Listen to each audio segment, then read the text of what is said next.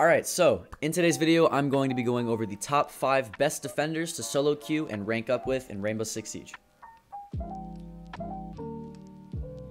Now, I did explain this in my last video where I went over the top 5 attackers to rank up with. I'll put that in the top right here. But essentially, I'm going to only be recommending you operators that are either flex or support.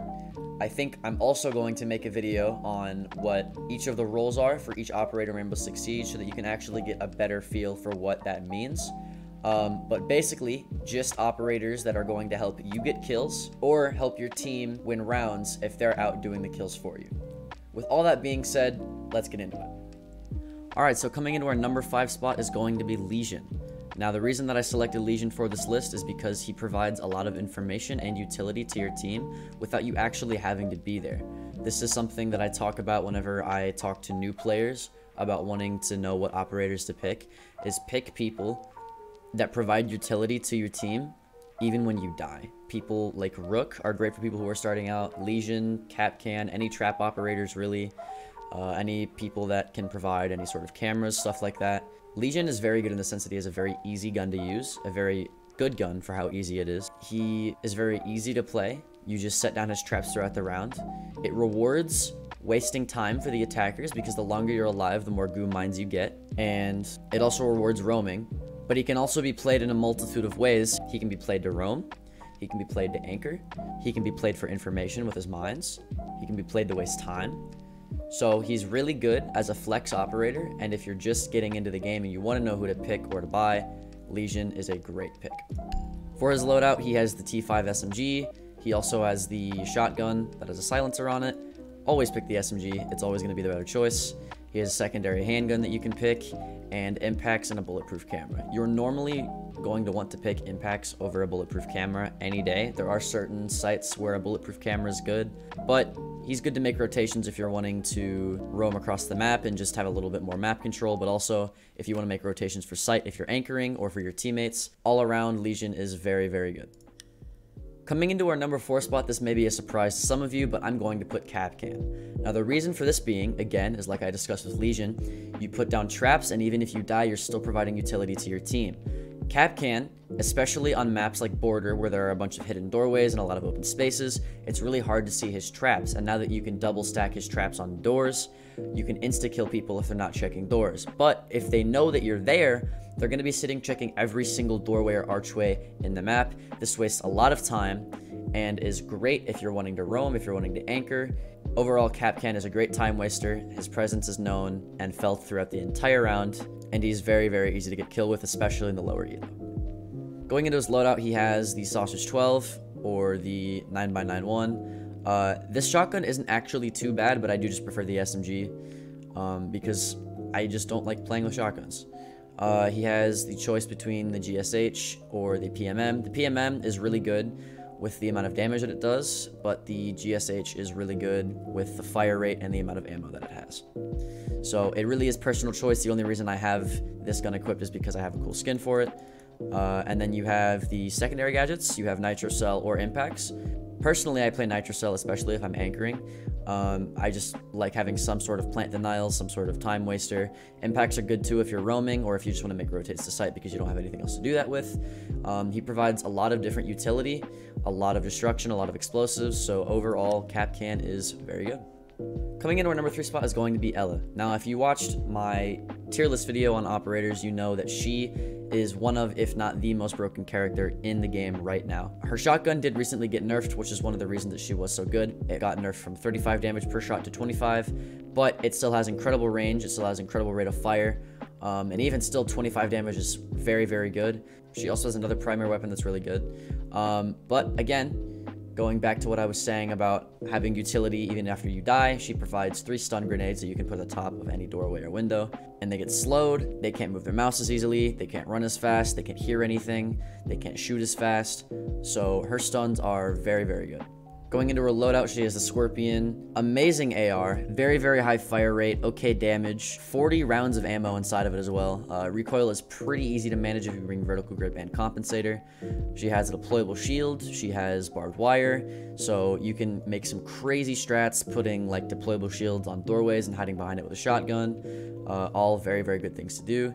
She has the RG-15 handgun that also comes on Melusi, just a pistol with a sight on it. Very good, especially if you're using the shotgun and you want to get a little bit of range and accuracy off of a weapon. This pistol is great.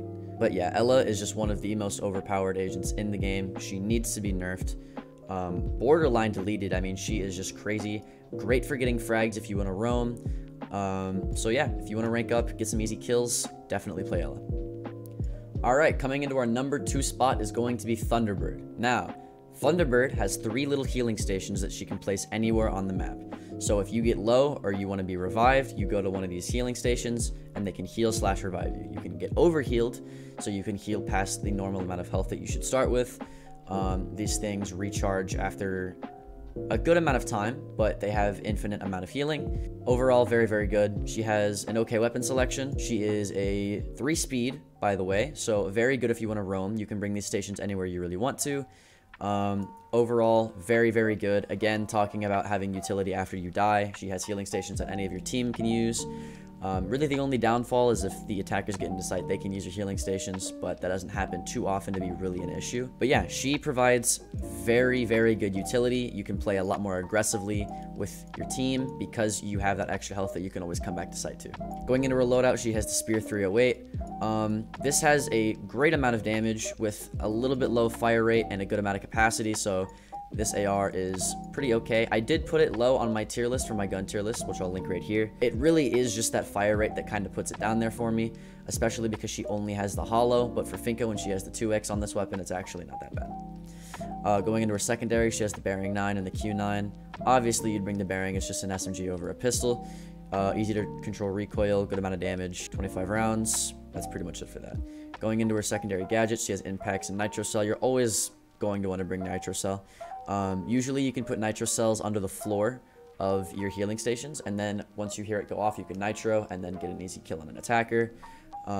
But that's pretty much all the utility that I could be seeing used from her. She brings a lot to the team, a lot to herself. She has a lot of potential to flex wherever she wants to go, if she wants to roam, if she wants to anchor. She has a good gun selection.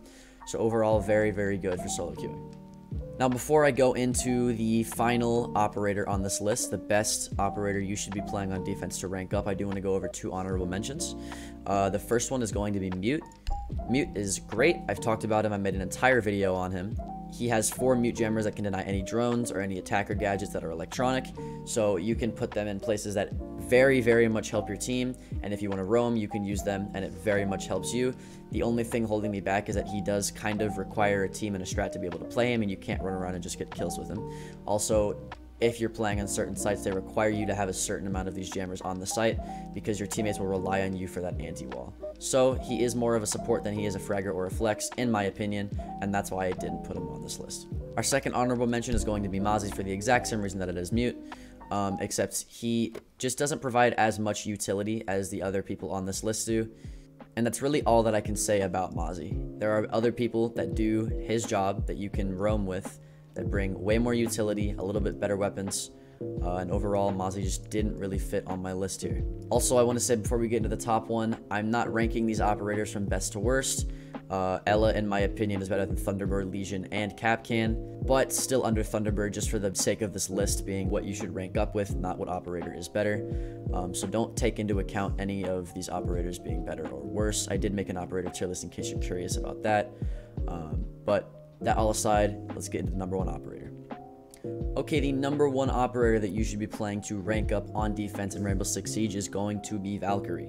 Now, Valkyrie is amazing as she brings 3 almost unseeable cameras to the team. You can use these cameras and throw them outside to run out and spawn peek opponents. She provides amazing utility even after she dies with her cameras. Looking into her loadout, she brings the MPX. Kind of a pea shooter in terms of an SMG. It has okay fire rate, okay damage. You have 30 rounds and there's almost 0 recoil though, so if you can hit heads, this thing absolutely shreds.